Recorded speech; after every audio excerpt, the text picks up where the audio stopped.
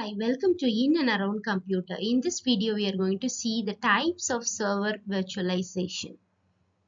First, we can see what is a server virtualization. This is the partitioning of a physical server into a number of small virtual servers, each running its own operating system. We can say that these operating systems are known as the guest operating systems, and these are running on another operating system known as the host operating system, and each guest running in this manner is unaware of any other guests running on the same host.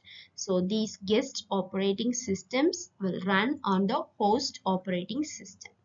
So we can see them in detail. The server virtualization generally involves the use of a hypervisor, that is a virtual machine monitor, or we can say it is a software layer that exists between the operating system and the hardware. This provides the necessary services and features for the smooth running of multiple operating systems. As there are many guest operating systems that runs on the host operating system. This hypervisor allocates and manages the resources of the physical server such as CPU, memory, and storage among the virtual machines. And a host operating system also runs on top of the hypervisor to administer and manage the virtual machines. So this is about the important concept called hypervisor in the server virtualization. Now we can move on to the benefits, and this approach provides several benefits including enhanced flexibility, scalability, and cost savings. This is widely used in the data centers and enterprise environments to optimize the IT infrastructure, simplify the management, and streamline resource allocation. Has become a fundamental technology in this modern computing, contributing to the evolution of this cloud computing and efficient deployment of applications and services. So these are the benefits of this server virtualization. Now we can move on to the types of server virtualization. And first is the full virtualization. Here the hypervisor used emulates mimics the entire hardware environment, allowing multiple virtual machines to run on a single physical server. And this traps the machine instructions used by the operating system to perform the I/O or modify the system status. Now we can see what is this hypervisor traps and emulates. An operating system is designed to have full control of the system, we know. But when the OS is running as a virtual machine in the hypervisor, some of its instructions may conflict with the host operation system. So what does this hypervisor do in this case means it emulates or mimics the effect of that specific instruction or action without carrying it out. So in this way, the host OS is not affected by the guest's action. So this is called trap and emulate. So in full virtualization, this hypervisor does trap and emulate. So hope you are having some idea about this full virtualization. And next we move on to the next type, that is para virtualization.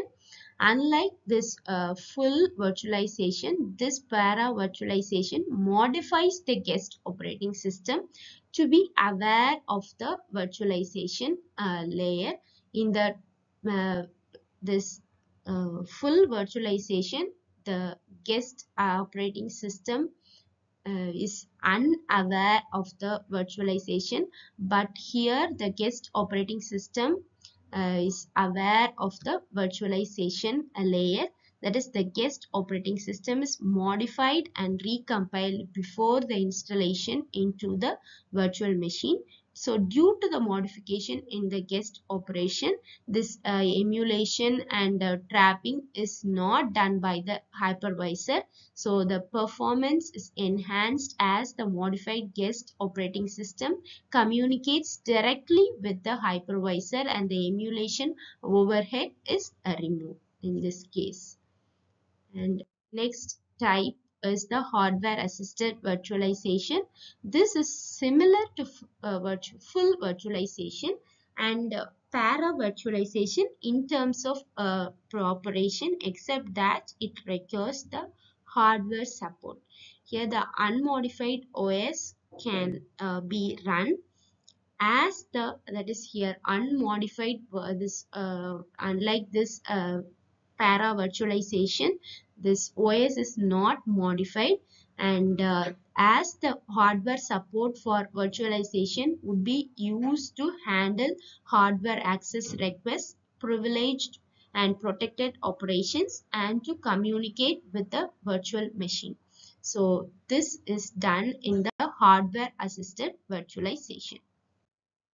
Next type of virtualization is the kernel level virtualization, and this as we already said, this server virtualization makes use of this hypervisor, but in this technique of server virtualization, the hypervisor is not used. Instead, it runs a separate version of the Linux kernel and sees the associated virtual machine as the user space process, that is that assumes that it is a the virtual machine is a user space process on the physical host. So this makes it easy to run multiple virtual machines on a single host. The device driver is used for the communication between the main Linux kernel and the virtual machine. So in many ways, this kernel level virtualization is considered as a special form of server virtualization. Next is the system level or OS virtualization. This runs multiple logically distinct environments on the single instance of the operating system kernel. As we already said, there is a host operating system that runs the guest operating systems, that are the virtual machines, and here this is also called a shared kernel approach, as the virtual machines share a common kernel of the host operating system. Here this hypervisor and all things are not used, and if all virtual servers must share the same copy of the operating system, this is named as the system level virtualization. So this runs multiple logically distinct environments on a single instance of the operating system kernel. So subscribe to my channel if you feel contented.